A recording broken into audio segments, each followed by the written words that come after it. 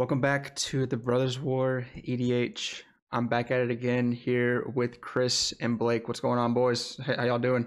I'm doing wonderful. Coming off of a beautiful weekend. And also, Blake was in town last week. Got to enjoy a little bit of Blake time. That's why, our scheduling has been a little off as far as the podcast is concerned. But, I'd rather spend some good one-on-one time with Blake than, that's why we're called the Brothers War. And that makes one of us. Wow. Yeah, one-sided. Very One-sided love. Okay. One-sided love. All right, It's all right. all right. It's all right. I feel the love. Well, before we begin with our discussion for today, I just want to ask you to please subscribe to the channel, y'all. We are at, I think it's like 960 subs now. We're 40 away from our monetization goal. And we're so close. Just thank you if you're already subbed. We really appreciate it. Your subs and your likes and comments really help us out. It goes a long way, and we want to continue to do our best for y'all on this channel. With all that being said, we are going to go ahead and go into our discussion for today. A lot of y'all have been asking about this specific topic since we briefly brought it up in a previous video, but it is about mulligans. It's going to be all about mulligans, just our tips on what we recommend y'all do besides just doing it more, because it's one of the most important things you can do as a Magic player. It's also one of the most broken things you can do. So before we get into that, what are y'all's initial thoughts on mulligans in general in the current the current EDH landscape? The theme of this episode is going to be utilize the broken mulligan system. We'll go over what the mulligan system looks like in Magic the Gathering, especially in Commander. And ultimately, people do not do it often. They find a hand that they think is playable, and then they keep it because it has lands in it. They can play a spell maybe on turn 2, turn 3, and then maybe draw into something. In today's Magic, that is not really going to propel you to win games that often. It could. However, it depends really on kind of like what power level you're playing at. So yeah, that's what I think overall. Yeah, I would echo the sentiment. I think one of the biggest things that people, I guess, screw up with mulligans is, like you said, they look for the minimum functional hand that they can find when the mulligan system, especially under the new London mulligan, allows you to look for a significantly better hand. And what I mean by that is when I look at a hand, I think, can I propel myself to the front of the group with this hand? If not, I'm pretty likely to mulligan.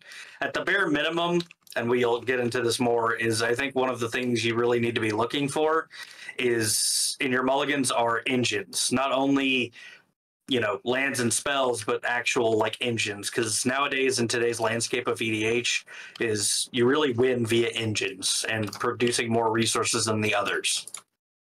And if your opening hands don't have that, you're basically forced to hope that RNG is going to carry you to the win.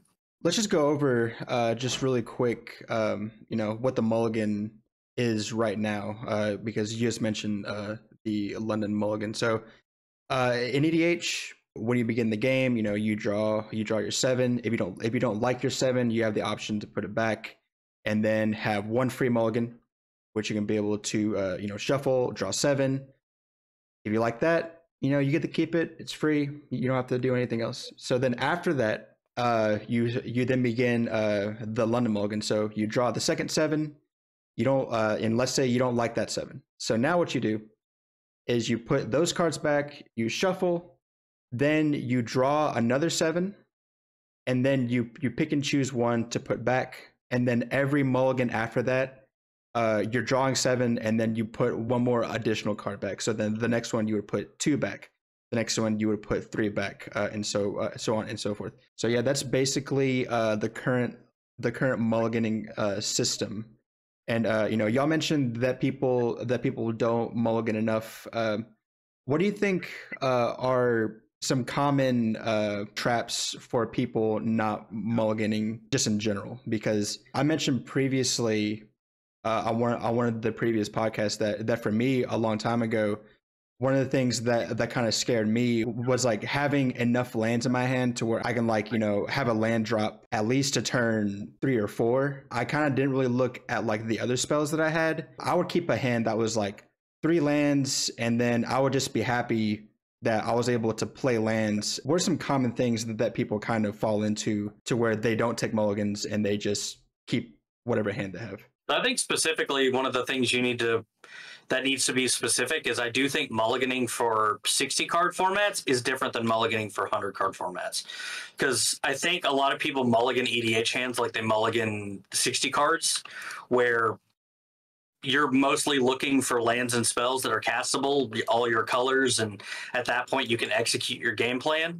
Since we're in a 100 card singleton format, not all of those cards are built for those scenarios, and we have more like engine cards, late game cards, like more niche cards. And the beauty of the London Mulligan that recently came in with Core Set 2020 is that not only that you basically get to see more cards based on your mulligan. So instead of having to only draw up to 6 or only draw up to 5 and get the scry, you actually get to look at 7 every single time and put back the ones you don't want. So you can actually be extremely selective in sculpting your hand.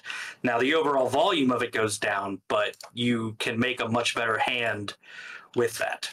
Yeah, I think some things that people might fall into, and I don't even know if it's like pitfalls or traps, but just some things that could stray away people from mulliganing are the ability or the fact that they have to shuffle every time. London Mulligan, you have to shuffle. If you don't like the hand, you have to shuffle your hand back into your library and then draw a new 7. And sometimes people don't like to do that too often. If they find a hand that is like playable, keepable, really not keepable, but more playable, then they'd be more happy to keep that hand rather than put their hand back and shuffle up again and then draw another 7 that they don't know will actually have lands or stuff to cast. So shuffling is definitely a deterrent. So like, oh, you say that, I would have never like I would never think of it like that, but I've definitely, now that you say that and thinking about it, I've been in multiple pods where they're like, this isn't great, but I don't want to waste your guys' time with more shuffling and that sort of thing. So that is definitely a true like thing I've experienced in person, but never really thought about until you just said that. It's like a social like / inconvenience reason. That's that you're wasting everybody's time because you're having to mulligan, when I think really, at least for me personally, I actually think it's the opposite. If you keep a suboptimal hand to where you can't like function, I actually think it makes for an overall worse game experience. Just funny to think about. Yeah, that is interesting. I do want to touch on that, the mental part of it. Maybe people don't really want to think about the mulligan as much.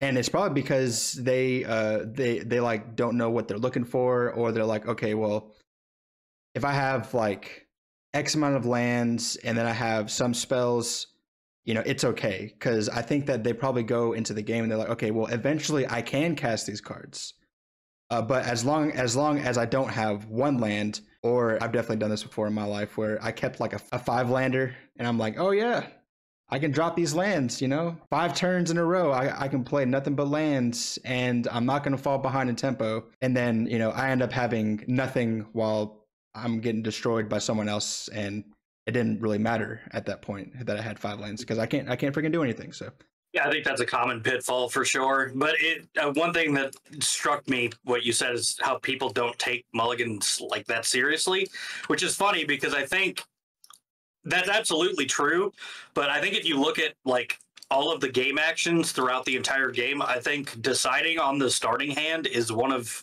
probably the most important decisions you can make in a game, funnily enough. And I think a lot of people don't take it as seriously as they should. Yeah, they don't take it seriously, and it seems like they don't even really think about it or try to adopt that skill as part of how they play their deck, because they goldfish and they're like, oh yeah, my deck, my deck's doing great right now. But being able to have the skill of like, okay, well, what are the kinds of opening hands that will help me get to where I want to be faster than everyone else? And I know people, watching this will probably be like, oh, well, here they go again with all this speed talk, but that's the thing though, is that you do want to get to your game plan as quickly as possible. And, it doesn't mean play decks that are just very, very fast, but it's like you want to have hands that it's actually going to get you to your game plan. It's not really about like fast hands more than it is about hands that will get you to your game plan. I think in the casual list of games, mulligans are still important because, again, it doesn't matter if you're trying to play your whole hand or, win on turn 1 or turn 10. If your hand doesn't if your starting hand doesn't start with some sort of game plan or some sort of engine to accrue resources, it doesn't matter if you're CEDH or, level 1 casual. You're not going to have a great time unless you just get extremely lucky off the top. But why do that when we literally have a system in the game that says these cards aren't good at the time that I am, or the time that I'm going to have them. So let me throw them all back and look at 7 more. I think, and that's why I don't think a lot of people do enough of mulliganing, because they really truly can increase your win percentage by a huge amount if you're truly applying the thought process that we're talking about here. It can probably be a part of just one of those skills that people should adopt, and that's why we're here talking about this today, because I feel like that no one really talks about it. No one talks about it enough. They don't really like go through examples, but it's kind of hard to go through examples because everyone's deck is different. Just what the deck does, the curves might be different, game plans are different. So it's just something that everyone for each one of their decks, they should be adopting for each one of the decks, because it's gonna be different for every deck. So one pitfall that I also wanted to add, and it's funny because I was just talking about like speed. I think that like a lot of people, they see the fast mana, and they're like, oh man, I got my Soul Ring, I got like this other fast mana. They might have like 1 or 2 lands, but then they have like no engines at all. Their commander is also not an engine. And they're just like, oh yeah, well, I'm going to keep this hand because I can dump out all of these mana rocks, but they have no way to like draw cards. And then they're basically going into like top deck mode, trying to find something that can draw them more cards. So one thing that I recommend for sure is, just because you have fast mana in your hand, you gotta look at the other cards. And so a good example of this was in the gameplay that we did for Thanksgiving, where I won with Sai. My opening hand was a Buried Ruin, Fierce Guardianship, Rhystic Study, Moonsnare Prototype, a Chrome Mox, a Mana Vault. You could say that this hand, it's like, Ryan, why in the freaking world are you keeping this hand? Well, I had turn 1 Rhystic Study, and that was kind of like the thing. And, obviously, if you watch that gameplay, I didn't do it right. I was so greedy that I ended up not even playing the game correctly. So, because I was like, man, I got a Fierce Guardianship to back up someone trying to destroy my Rhystic Study. Let's go. And it wasn't supposed to work that way. The risk in there would be the fact that my only land in the hand was one that created only colorless mana.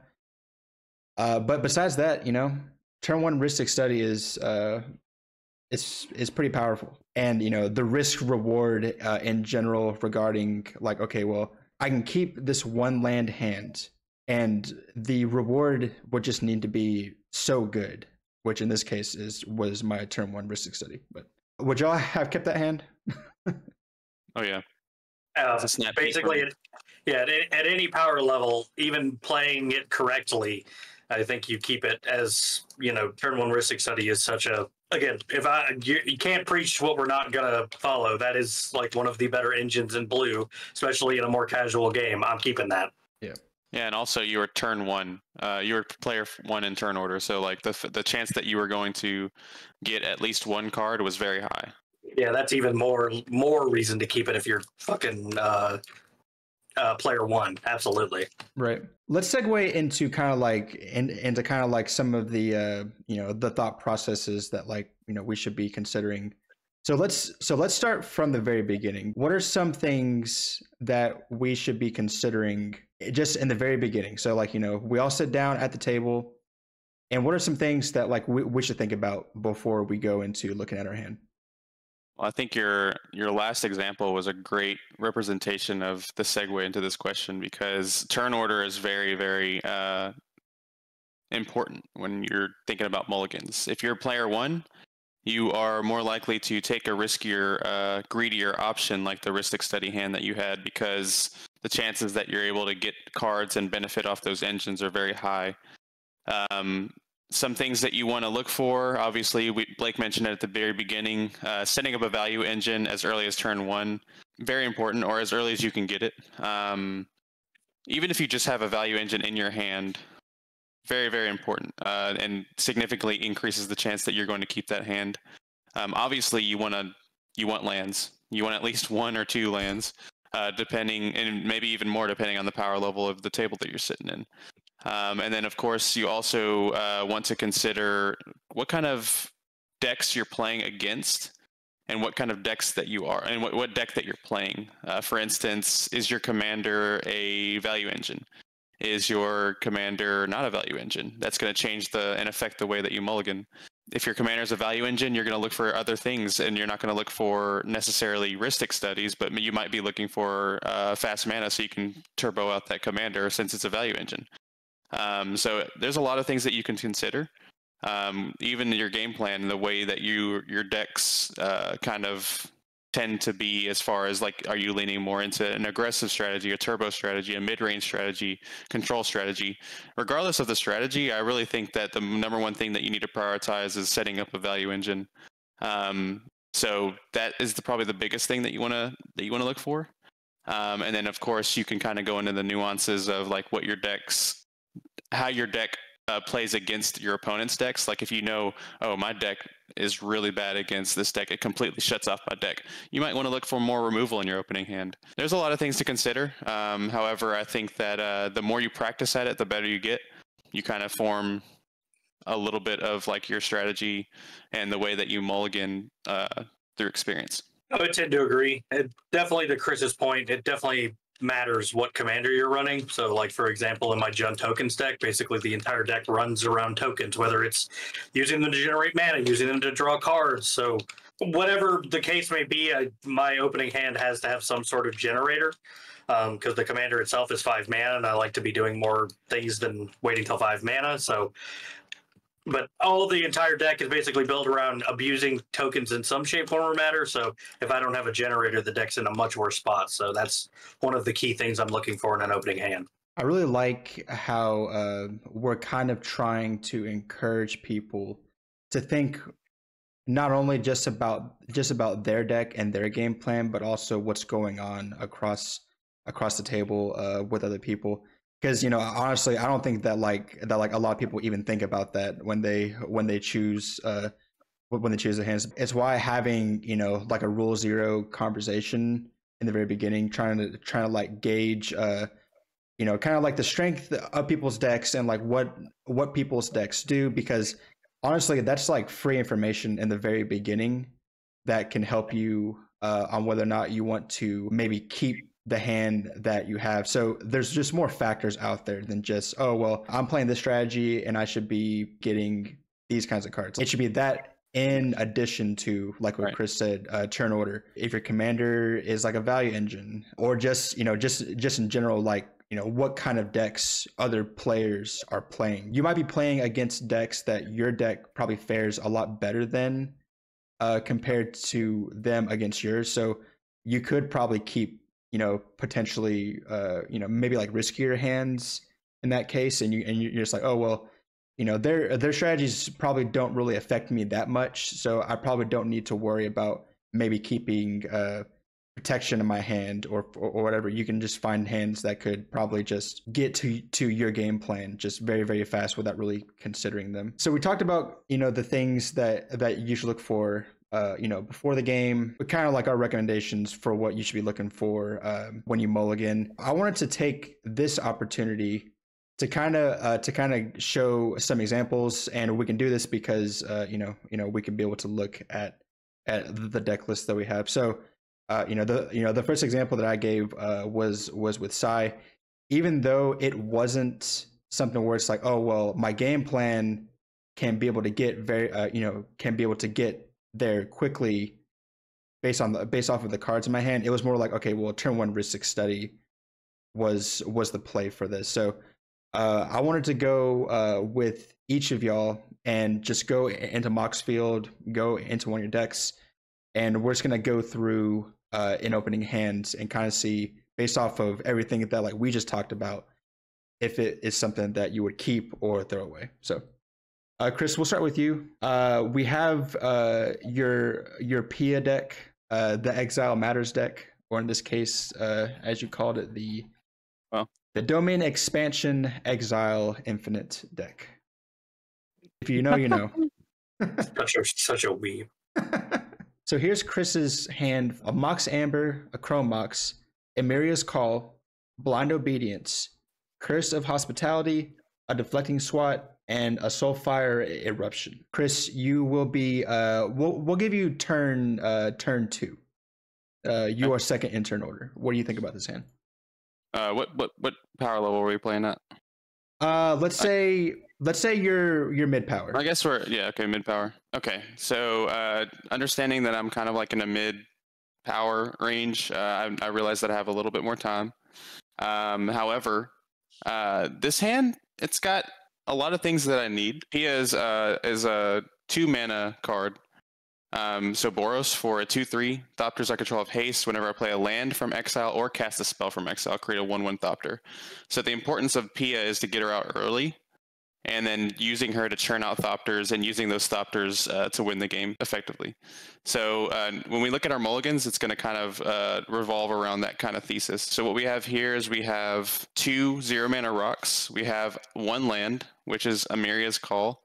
Curse of Hospitality, which is one of my engines. Not only a card advantage engine, but also an engine for Pia to exile and cast from the my opponent's libraries. We have Protection and Deflecting Swat. We have a little bit of one-sided stacks, and then we have a massive exile spell, which isn't really relevant right now, but it's definitely something there. So this hand right here, if I'm player 2, definitely keeping this hand. I'm going turn 1 Emeria's Call into turn 1 Chrome Mox, exiling probably the Soulfire Eruption, because I'm probably not casting that for a long time, and then casting a Mox Amber. So what I have here is I've opened up my possibility to keep the protection with Deflecting Swat. I've also opened up the opportunity to cast a Curse of Hospitality on turn 2 and start effectively churning through my exile. I'm definitely snap keeping this. Would there be a world where you play the Blind Obedience on turn 1? I don't think so. Depends. If I'm playing CDH, probably. But even then, this deck can't perform well in the CDH setting, I don't think. So I probably won't bring this to a CDH table. Okay. But high power, mid power, definitely going to keep this hand. I probably won't play a Blind Obedience on turn 1. Probably won't play it on turn 2 either. Again, another thing that you want to think about with mulligans is the sequencing of your play. So like, when you look at your hand, what am I doing the first couple turns? So yeah, you have to really look at that as well and kind of evaluate based off of your hand that you're looking at. Yeah, which is pretty good. And then you open it up. You have Mox Amber, which you can be able to automatically use that. In case you're able to get something out there. You got the SWAT, which turns free with the turn 1 Pia. So it's definitely. It's definitely a keeper. I think when I first saw this hand, I was, I looked at it and I was like, oh well, there's only 1 land. It's important to know you can play lands off Curse of Hospitality too. Mm-hmm. Once you play 1 land off of that, you'll get a Thopter. You still have protection from Deflecting Swat, so you can dodge 1 removal. I mean, if you get 2 removal, you're probably stuck, but it's not likely.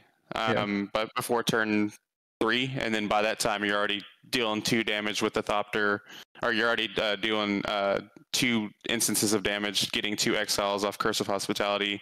This isn't even counting the top decks that you're already drawing from your just starting your turn. So yeah, and it's also something to be aware as well. I fall into this trap a lot. You don't want to like get into a mindset where it's like, oh well, someone could like easily mess me up and then I'll be stuck. Because like, this hand, well, for one, you get Deflecting Swat, which, like what Chris just said, you dodge 1 piece of removal, which is really good.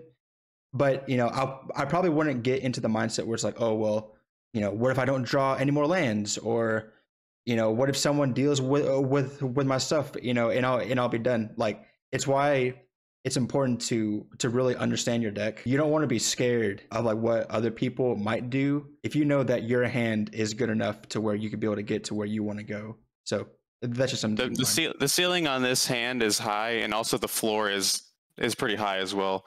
I mean, when you think about, you know, you can't really evaluate hands based off of unless it's like the commanders you're going against. You can't really evaluate them on, oh, what if my commander dies? What if, you know, I mean, it could very well happen. You could do that with any deck though. Like, you can make that case for any deck. What if my plan is disrupted? You know what I mean? That's just going to happen in Magic the Gathering. So you really have to just continue to think about, oh, what are my sequence of plays and how am I going to enact that? So Blake, we're going to look at one of your decks. We're going to look at Hilda of the Icy Crown. This one is a very, very interesting one. We are going to put you at turn number 4, so you'll be going last. And you said that this was a kind of like a mid deck, maybe like a 6. If you look at the power level scale, it's probably going to end up around like a 6. Your opening hand is going to be a Polluted Delta, Hammers of Moradin, an offer you can't refuse. You see a guard approach, Reality Shift, Cryptic Command, Illithid Harvester. Yep. So this is your opening hand. Okay, so looking at this hand, first thing I notice is we only have one land. We have Hammers of Moradin, which is a mid-game tapper, counterspell, a tap or protection instant, a removal spell, counterspell, and one. You've got my multiple tapper, or it also functions as kind of a board wipe. So in this deck specifically is really extremely based around the commander, because tapping things is not the strongest strategy. It's only really a tempo play, but she turns those taps into additional resources. So I am trying to rush into her if possible, or at least having a bit more early presence until I get to her. And I think this hand doesn't do a lot of that. It's mostly reactive, and with no engine and one land, I'm throwing this back and looking at another zone. Okay, I agree. All right, so let's go ahead and just do that. So you're taking your free mull. You're taking your free mull. All right, your second hand, Ancient Tomb. Just won't go away. Yep. It's gonna be Ancient Tomb, Flawless Maneuver, Hammers of Morden, Gadwick the Wizened, Opposition, Junkwinder, and Charade of Numbing Depths. So this is a much better hand than the last one, in the sense that Opposition is hands down the best card in the deck. It is Junkwinder is the second best card in the deck. But you have a colorless land, and that's it.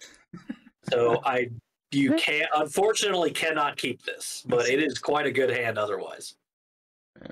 This is the power of lands. Snap mull to 6. Yeah, we're going to 6. All right, we're going to 6. All right. Okay. So all right, this one right here, Polluted Delta. This is why you mulligan, guys. Pretty good hand here. So in this scenario, here. Let me read them off real quick. I will say player 4 kind of hurts this, but player 4 does hurt this, but that's fine. All right, so this is your hand where you keep only 6. Polluted Delta, Prismatic Vista, Esper Sentinel, Topplegeist, Gigadrouse, Willbreaker, and Abishan Cephalid Emperor. Okay, so this is a much better hand, and I'm much happier with this 6 than I am with my first or second 7. So definitely benefit to mull down to 6 here. Obviously, we've got the 2 lands. We have one of the better draw engines in the deck, being Esper Sentinel. Topplegeist is an initial tapper when it enters the battlefield, but once you have Delirium, it'll tap on everybody's turn. So it's actually one of your better tappers once you get to more of a mid-game scenario. Giga Drowse is a replicate tapper instant. Willbreaker is for taking things, and Cephalid taps all the creatures, so you get multitude of taps here. So the card I'm throwing back here is probably going to be the Cephalid in this scenario, as we are currently low on lands, and he is not only 6 mana, but also requires 3 mana to activate, so he's more of an in-game. He's an end of the game. Play him, activate him. It taps everybody's board for each person for each creature that got tapped. You get to make a 4/4. So I can, on the end of my turn with all my mana active, tap everybody's stuff down, make 10 4/4s, untap and attack everyone and kill them. So he doesn't need to be here right now. So we're throwing him back and keeping the rest of the 6. This deck looks kind of sick, honestly. I'm waiting to see it. Oh yeah, I would. It looks really fun to play against. All right, so last I'll do one as well. We're gonna look at my Seaton Crozen Protector deck. It's my Druid Ball deck. So something about this deck before if I were to go into the game, let's say okay, so y'all give me a turn order spot. Let's go turn 3. Yeah. All right, turn 3. Okay, and this deck, I would say it's pretty mid. It might be like a little more than mid. If you were to give it a number, it'd probably be like a 7. Maybe it's not insane, but it's not like slot, right? But some things about my deck is that this is probably one of those things where I do have to keep in mind the other players. So if I knew that I was playing against decks that probably can control the board very well, like maybe like heavy board wipe, because if I get wiped out, my game plan is pretty much gonna be over, because I'm just trying to it's like I gotta be mindful of those. But I got 2 forests, 1 village elder, a heritage druid, a mass vandal, an incubation druid, and a gilt leaf archdruid. So just off the bat, I could technically use the mass vandal as an elf for heritage druid. I do have a card advantage engine with gilt leaf archdruid, which is like, and this card is like probably like one of the best cards in the deck. I think that I would keep this, and it's okay that my lands are like a bit low, because I'm a Druid Ball deck, and Seaton just makes a crazy amount of mana. And yeah, like people could deal with my board, but I think that I would be cool with taking this hand. In conclusion, we hope that we're able to shed some light on just mulligans in general. Number 1, do it a lot more. It's just something that is a part of the game that if you were to practice it a lot more, it could give you an edge, just like what we talked about before with like, building your decks with the right amount of like lands and stuff like that. It's stuff like this that can really elevate your game. And it forces you to actually think. That's one of the biggest things we want people to do on this channel, is to actually think a lot more about the things in this game, to give them more of an advantage compared to those that just want to just kind of just go with the flow and not really think. So yeah, there's nothing wrong with that. Yeah. There's nothing wrong with that. What you want out of the game. Right. But if you're trying to level up, if you're trying to level up, sure. If you're trying to take your game to the next level, definitely adopt a lot of these little level up moments. I will say, for the most part of it, when anybody plays any game, obviously there is a level of, hanging out with your friends and stuff, but you are also trying to usually win that game. Right. For the most part. Beginning off, the game before you even look at your hand. You want to see, you want to scope the table. You've already had your rule zero talks. See what's going on there.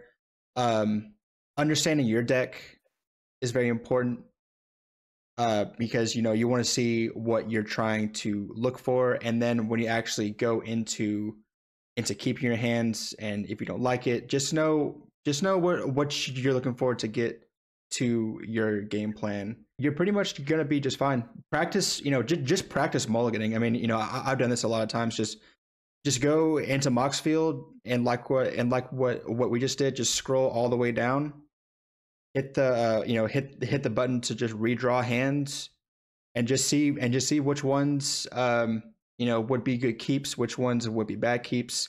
Just understand your deck, and that's really the best that we can tell y'all as far as mulligans. If y'all have any other thoughts on the mulligan system, and any other tips that you want to share as well, please let us know in the comments below. We'd love to hear from y'all on that. But with that being said, do y'all have anything else y'all want to share today? My only thing I want to say is to take advantage of the Linden Mulligan. It's a broken mulligan rule.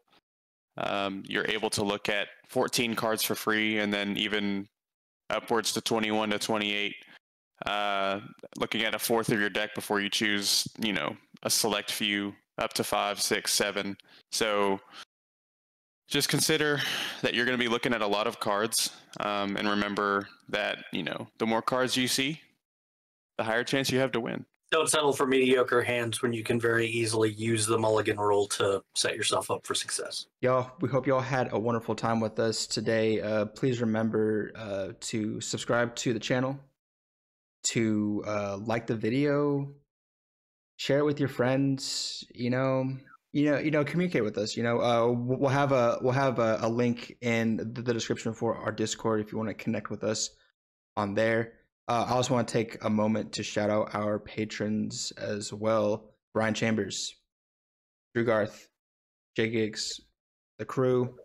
I'm waiting for a fourth person to pop up. Yeah, join the ranks. Thank you, patrons, for supporting us every single month, and I also just want to thank everyone else for all the support that you have for our channel.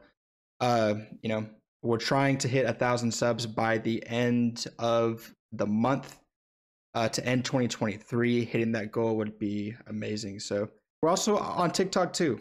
A link will be in the description below. Kind of popping off on TikTok a little bit. I kind of like that. But anyways, with that being said, we are the Brothers War. We hope y'all have a wonderful day, and we'll see you next time.